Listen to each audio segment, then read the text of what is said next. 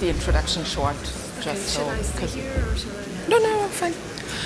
So welcome back, everybody. I hope you had a good coffee break. I hope you all talked to a first-time attendee. I hope you all hired a woman in the meantime. The next speaker on the topic of femtosecond laser microsurgery is going to be Adela Ben-Yakar.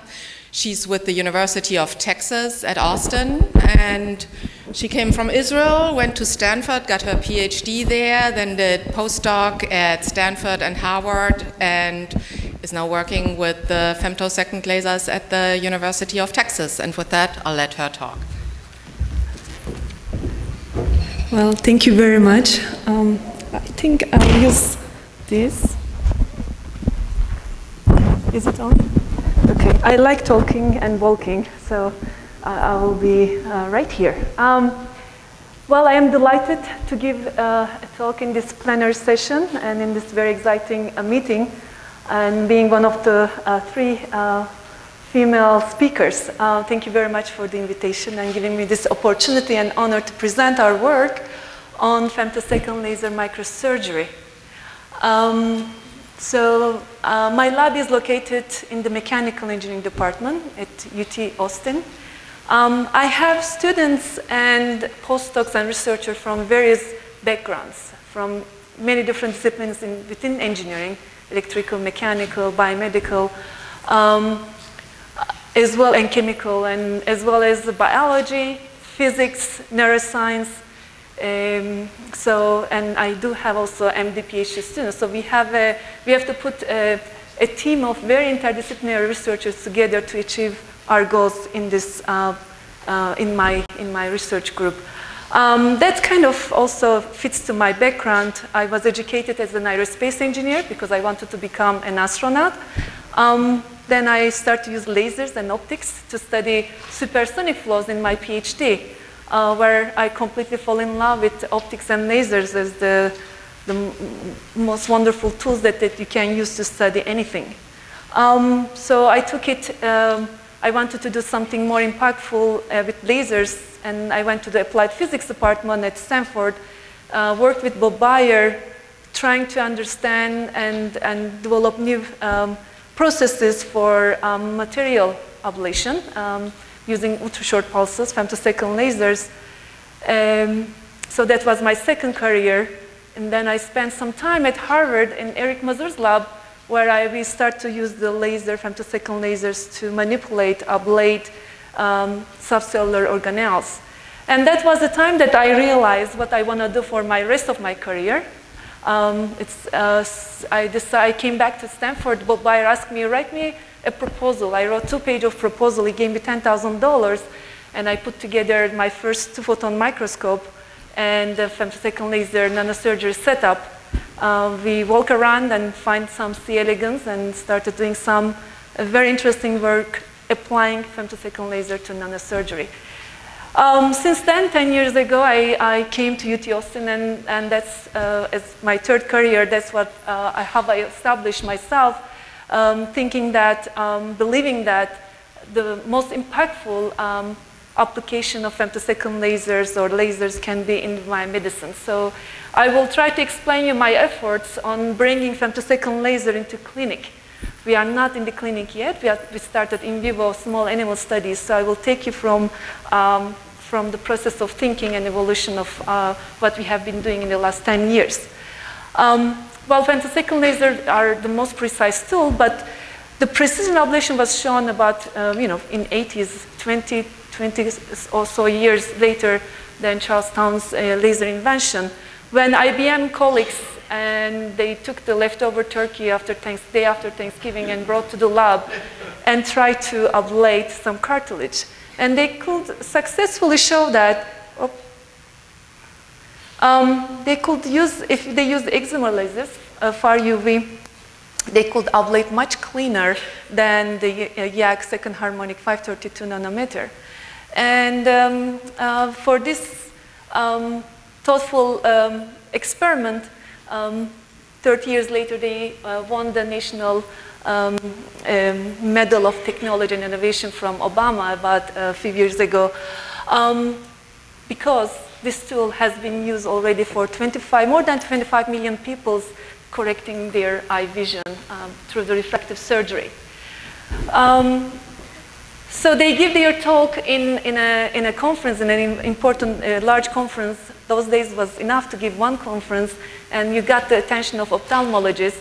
And 13 years later, the first clinical trials of lasers for eye surgery was accomplished. So what happens in this, they used to use blades to open the cornea so that they can bring the laser, laser and ablate your, and cause shape your cornea actually. However, this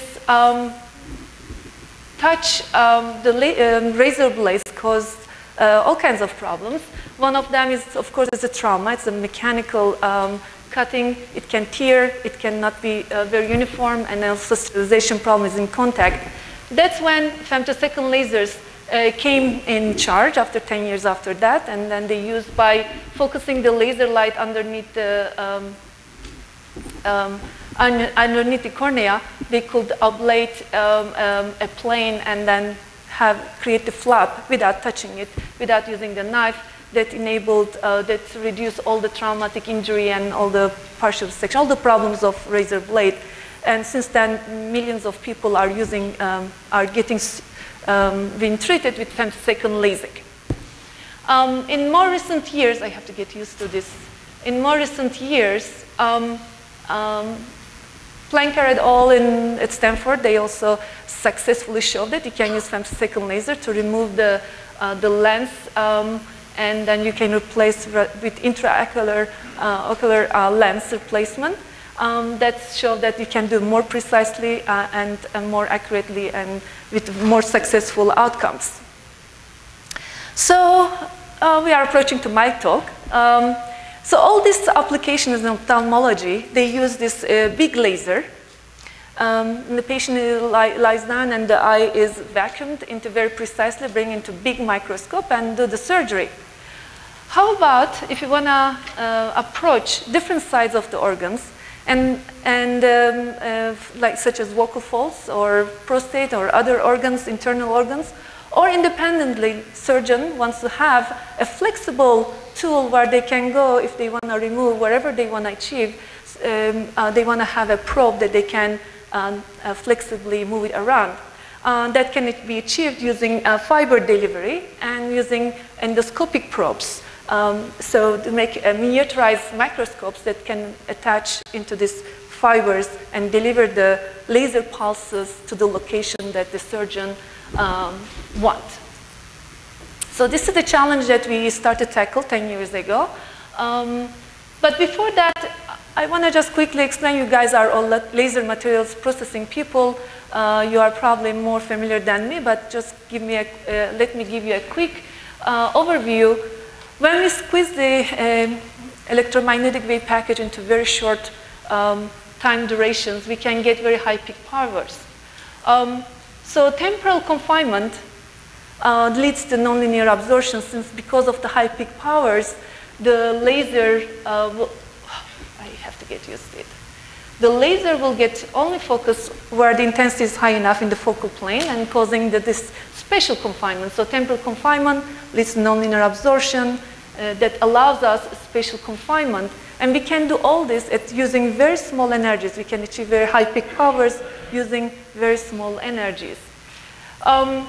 We can use this laser. We don't have to tune the laser wavelength to get absorbed by linearly by the material that we are processing, because we can create our seed electrons through the nonlinear absorption or impact ionization, basically by creating through multiphoton ionization some free electrons that later on they accelerate, gain kinetic energy through inverse Browns-Circular absorption.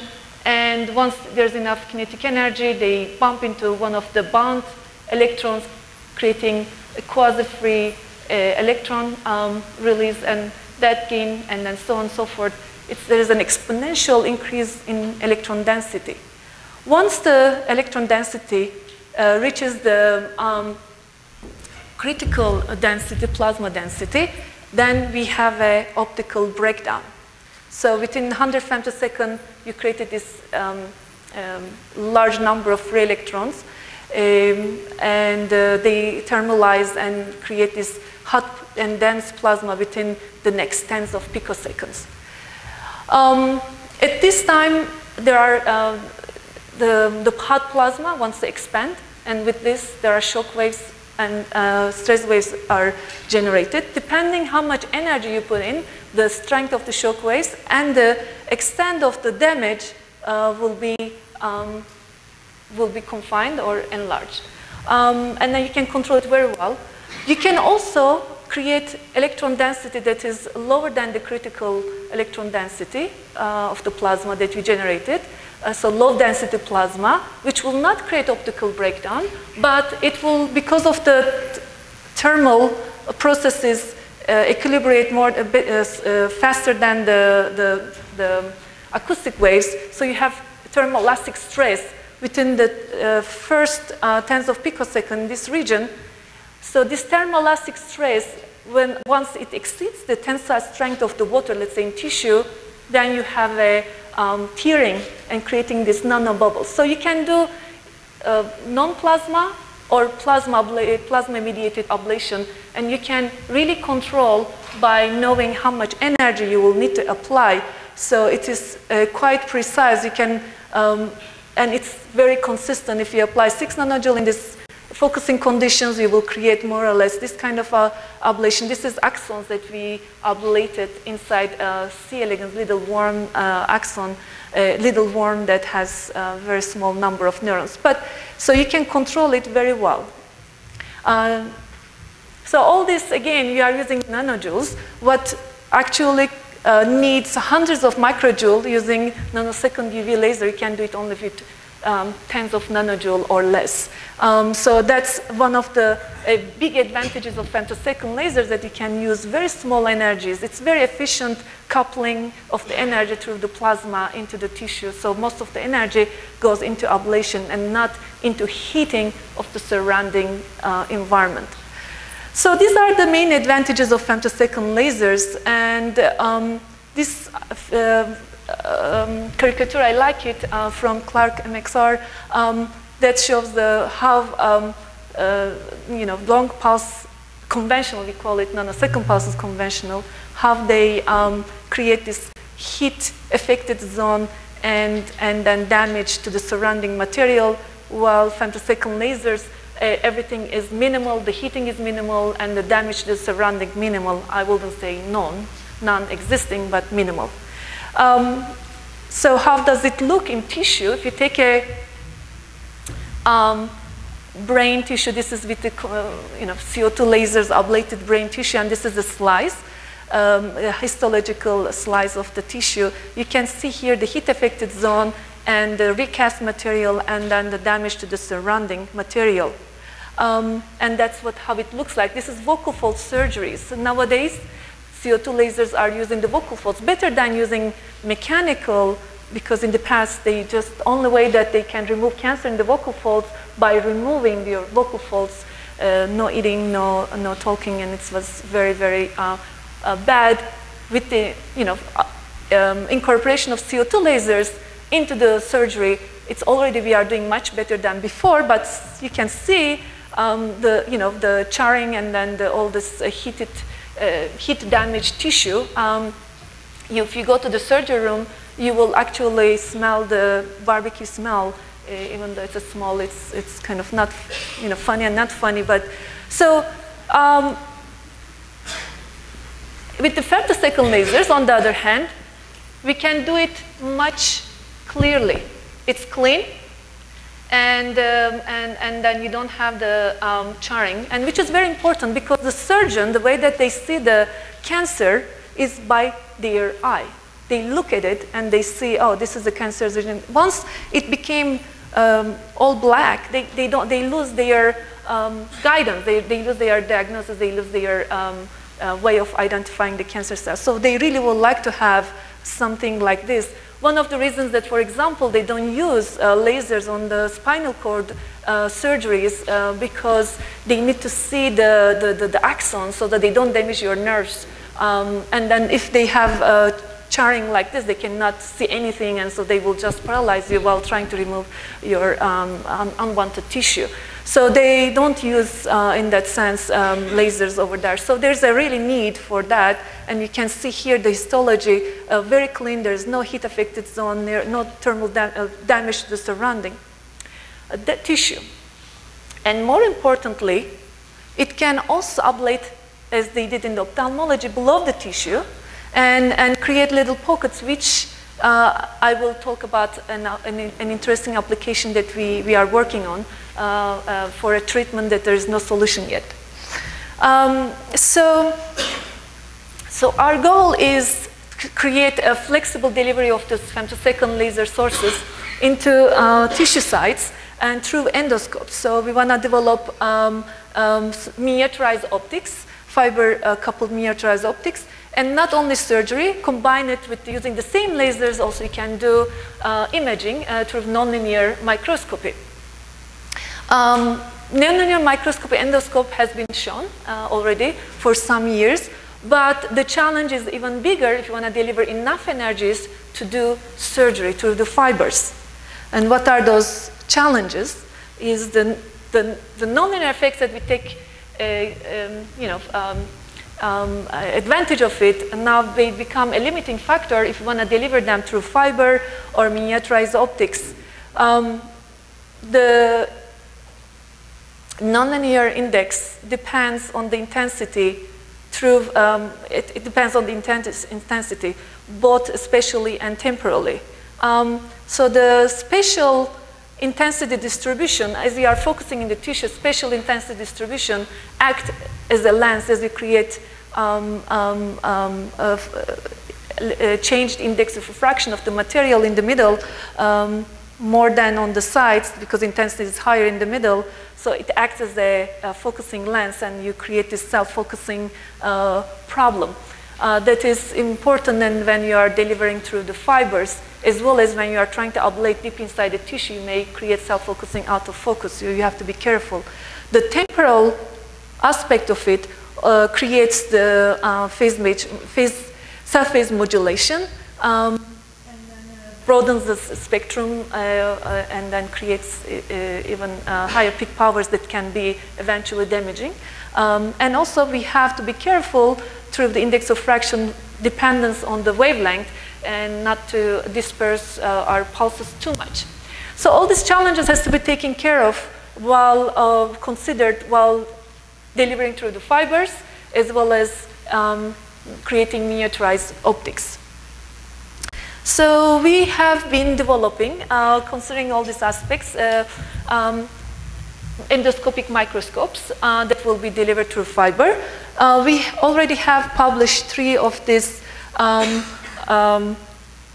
endoscopes. I will talk the general idea of it through this first generation. Basically, we took the big microscope and we squeeze it into a small microscope where we have all the optics and everything. So, but the delivery was through fiber, and you cannot deliver because of all these nonlinear effects that I mentioned to you. We cannot use normal fibers to deliver ultra-short pulses. So right at the same time that I was thinking how to do it, around 2003, it became the first commercially, it wasn't even commercially available. I was writing the proposal to NSF while it was not yet commercially available, but about to become commercially available. Photonic bandgap air core fibers that they could, the middle is air core, so you can deliver the femtosecond pulses, and the nonlinear effects of air obviously are much smaller than the glass, for example. So we use the photonic bandgap fibers to deliver the light. We use MEMS mirrors to scan the beam. So we focus into very small spot size, and we need to scan it.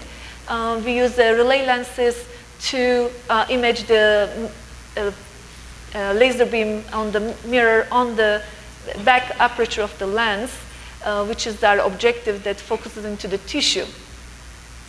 So in those times, the first, I was lucky enough to be able to purchase 2 lasers. We had oscillator for 2-photon imaging, MITI. And I did have a Spitfire, which had amplified pulses at kilohertz repetition rate. So we got these 2 different laser pulses and delivered into the fiber to be able to do imaging, 2-photon imaging, as well as laser surgery. So for the surgery, Spitfire worked around 800 nanometer. So these photonic bandgap fibers, they are non-dispersive only in very narrow bandwidth. So when we brought our 800 femtosecond pulse, 800 nanometer laser pulses, okay, sorry. Let me just start with the imaging. I think that will be better. So imaging was tunable, MITI. So we could tune the wavelength to the region where we don't want to have the pulse dispersion. So it was minimally dispersive around 760 nanometer. So really, what we brought in with few femtosecond, we ended up around again 100 or 200 femtosecond range. But for the surgery, our wavelength was around 800 nanometer. So if we brought up with around 100 femtosecond, we end up with few picoseconds. We didn't want to have that. And also, we wanted to take advantage. So as your pulse duration increases, your ablation threshold increases. So what we did, we pre-chirped the pulse to actually 3 picosecond anomalously, and so that the fiber shrink back to its original diffraction limited, more or less, the transform limited pulse duration of a few hundred femtoseconds. So we use the dispersion of the fiber itself as taking advantage, so we could deliver up to 2 microjoule energies into this fiber. The nice thing was that we could show these are cancer cells in a petri dish. We could image them. These are calcium AM imaging to show that they are alive, and we could target one of them and ablate it with intensities that we could ablate these axons, very small, and with very small energies. Why is it here, hundreds of nanojoule? I told you that we can use a couple of nanojoule before. This is miniaturized optics. We don't have such a high NA focusing conditions anymore. That's something that you have to also be aware of when you make endoscopic probes. You cannot have 1.4 NA or even 1 NA. So we had about 0.4 NA that we could achieve in these endoscopes. Therefore, larger spot size, we had to use larger energies. So these were the hundreds of nanojoule, these energies that we needed. So that was a big success. The first probe, we could show that we can deliver from photonic bandgap fibers into miniaturized optics, but the probe was large. The next stage was shrinking the probe even further. Things that we had to consider just quickly. The objective, the green lenses, we were using green lenses. They have a good lateral resolution, but axial resolution due to the spherical aberration is large. We had to but it came out that there are very nice miniaturized aspheric lenses that we could use. We use the packaging, we use PCB board for the MEMS mirrors, the packaging shrinked. We did 3D printing so that we could align the housing that holds all this engineering work that we had to do to shrink it by 50% to below 10 millimeter. And then we got some good resolution. We could image pollen grains. These are second harmonic generation of rat tail tandem and porcine vocal folds. So we could do some nice imaging as well with this while we reduce the volume. That was great. So now we are using this Spitfire, MITI, and we have miniaturized optics. We can deliver them from photonic bandgap fiber. But we really want to go into clinic. So we need to consider some challenges that we want to overcome in the clinic. We cannot take the Spitfire into clinic. It's huge, and then MiTi 2 laser system and so on and so forth. So this is the third generation comes, and so the questions that we had to overcome, let's summarize. Can we deliver large enough energies through a fiber-coupled microsurgery system, miniaturized system? Yes, we showed that. But can we do it using a whole system that is simple and compact? And do it how quickly we can do it? Can we do image guidance for particular application? So that's, we were lucky. Radiance came on board and they told me that I can use their laser. So we were using, as I was mentioning, amplified system for the surgery, Spitfire, and also later MiTi for imaging, combining these two pulses. So by Radiance bringing a box, a small box that does both imaging and surgery, can potentially do both of them. So it didn't have as high repetition rate as MiTi. For those who are familiar with ultrafast lasers, they are 80 megahertz. So for imaging, you need high repetition rate pulses, so you can collect lots of pixels in your field of view. But for surgery, you cannot bring 80 megahertz pulses because they will overlap, will create big bubble, and you don't have a control. For surgery, what you want to create little plasma, expand, collapse within microseconds, and then you bring another one, expand, collapse. So you want to use every pulse that you bring for surgery. So you cannot use 80 megahertz for surgery because of that. But fiber lasers are perfect for both applications because they have around megahertz or below repetition rate, which is good for imaging, pretty good, and it is very good also for surgery. So you can bring every microsecond or so a new pulse, and they will not interact with each other. So we were very lucky to get this laser. So another challenge. So we wanted to. That's where we developed the third generation endoscope. We use a Radiance laser through the photonic bandgap fiber, the same fiber we delivered. And now we wanted to make it even smaller, 5 millimeters, so we can use in the endoscopic probes. With this time, instead of MEMS scanning mirrors, we use piezo vibrating the tip of the fiber so that it can be scanned on the surface, which has been shown before for 2-photon imaging. We adopted that. And again, the air core bandgap fiber. And then we use 2 aspheric lenses, commercially available, to be able to focus into small spot size. So housing was 3D printed again, it was aligned, and everything is good. But, so when we started to use the Radiance fiber laser, we didn't have as much luck as we were using the Spitfire to deliver 2 microjoules.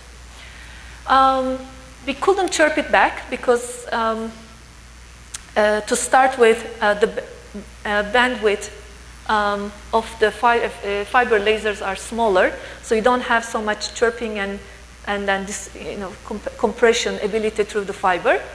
And also, there were other challenges that in the beginning we didn't realize. So we were trying to deliver a lot of energy and we couldn't. So we did really a systematic study of the fiber, how much energy we can deliver through the fiber. So we did all kinds of NA to find the best coupling condition into the fiber. This is how the pulse looks like, and these are the fiber itself. So this is the air core of the fiber.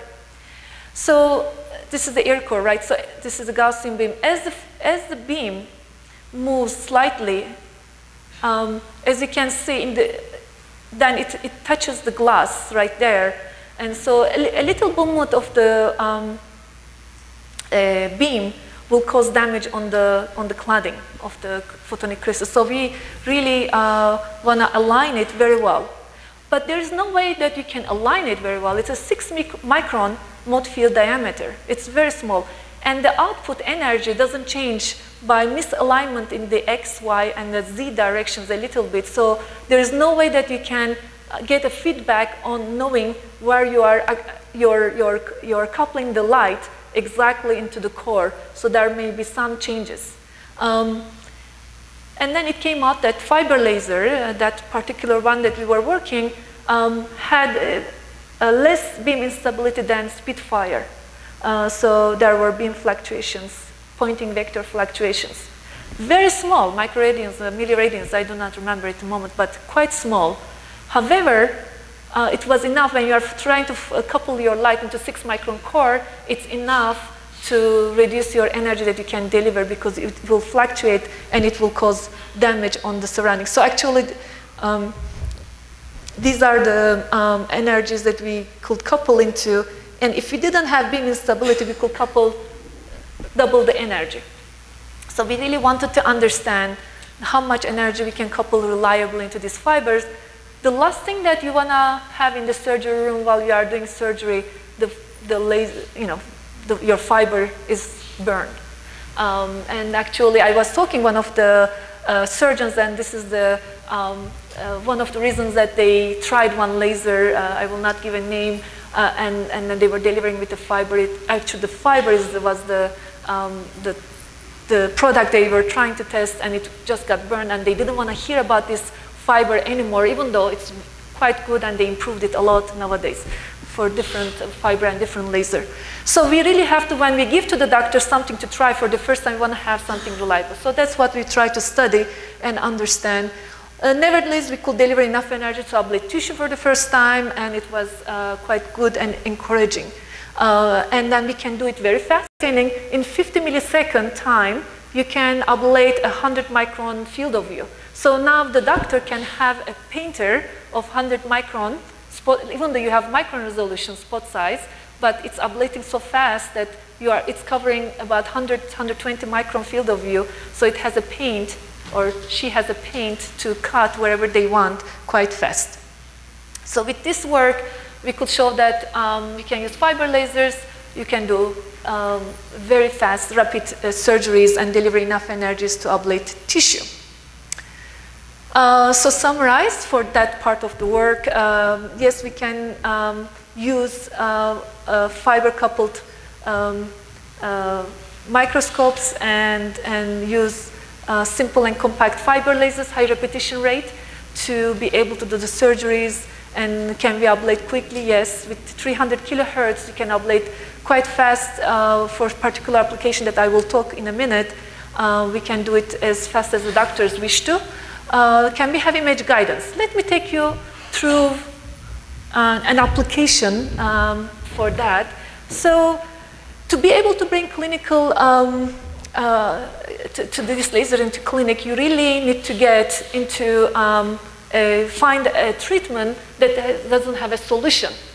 It's very hard to replace something that exists. You will say, oh, it's doing better, but it's better to say, I'm giving you a tool that you cannot do it. You can treat something that you cannot treat otherwise. So that's the only way that probably, I believe, that only way to get into the clinic and convince the doctors and hospitals to purchase these light sources and surgical tools. So the application that we targeted, it was with the collaboration in Harvard Medical School, Professor Zaitels, who treats actually the vocal folds of many singers, most recently singer Adele. He does perform all the surgeries. So we came up with this treatment tool that when there's a scarred vocal folds, either from giving too many plenary talks and then your voice starts getting coarse, or you had some illness before, like a cancer, and so you created a scar, there's no treatment. They want to inject biomaterials into these scar tissues, but they cannot because the scar rejects it. So what we want to do is ablate a plane underneath the tissue where you can localize, sorry, my voice changes as I move my head. You can inject the biomaterial and localize underneath the tissue and separate the scar tissue from the epithelial that moves, so you can recover your pliability. So that's the challenge. We did some tabletop studies where you can use second harmonic to image, and then you can create ablation and you create these bubbles. So if you look at the histology, you can see very nice cuts without thermal damage. And more recently, we kind of injected inside this tissue some biogels and localize them very nicely.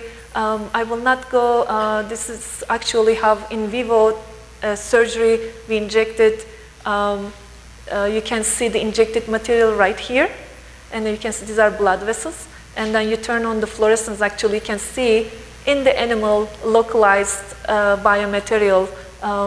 And then you can also image the biomaterial with, with second harmonic imaging, and then the red is the gel that you injected below the tissue.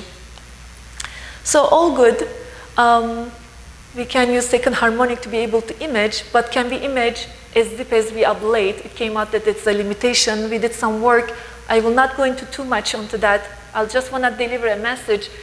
We were using with the 2 photons, you have a limitation of how deep you can go, because as you go deeper, you have to crank your power because of the light scatters in the tissue.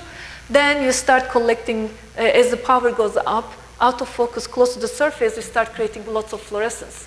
So this fluorescence, when this fluorescence level equals to the fluorescence you get from the focal plane, then you start losing your contrast, and you are limited.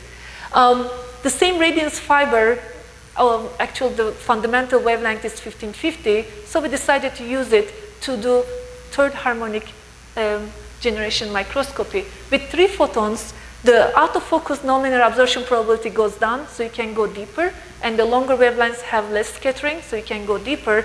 And indeed, let me just show you this movie.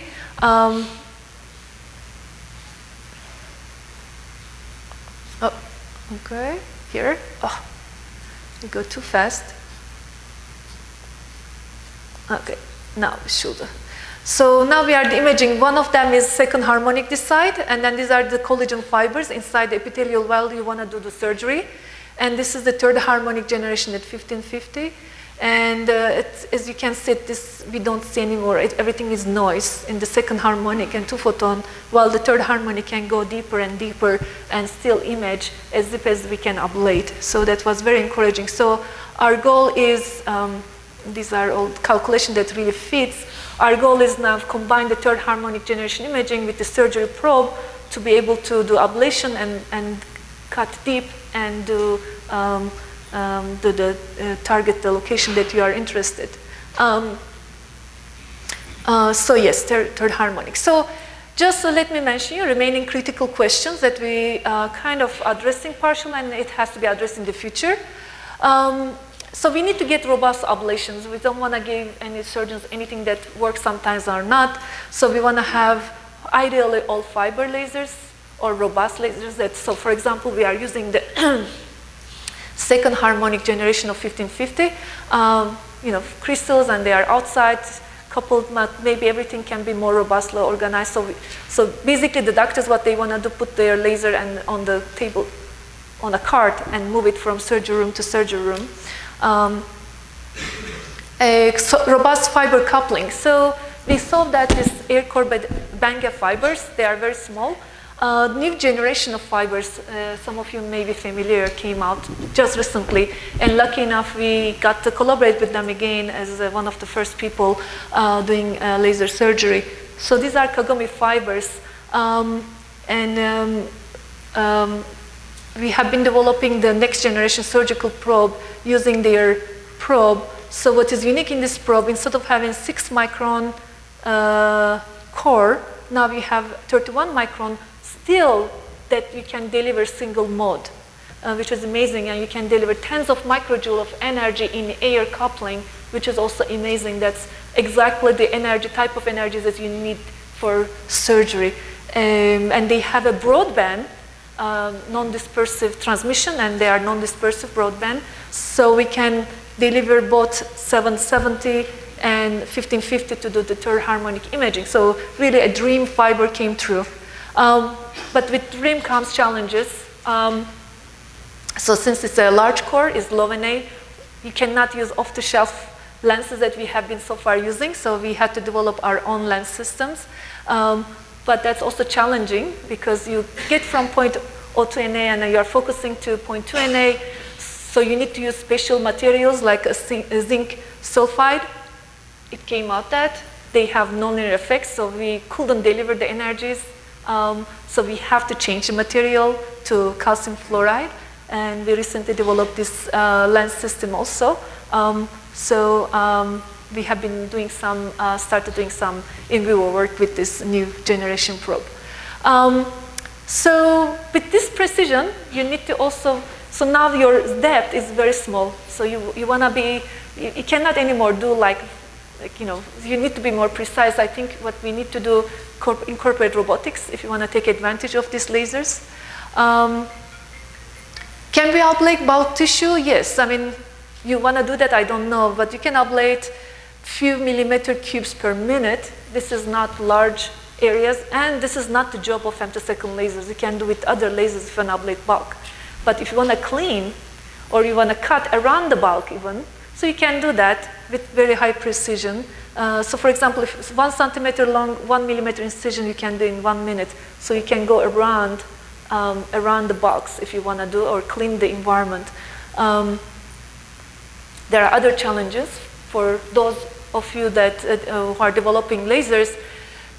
For the vocal folds, that the application that I was mentioning, or many other applications in the you know, in skin and remodeling, for example, you want to go deep in the tissue. We are limited how deep you can go because of the autofocus self-focusing, and so we can go 5-6 scattering lengths, which is for skin. This is about 150 micron, no more than this. You start, or 200 micron, you start getting damage out of focus also. So you want to go to longer wavelengths. We tried one of Imra's laser, even 1030 nanometer, that already enabled, you know, 250, 300 micron deep ablation.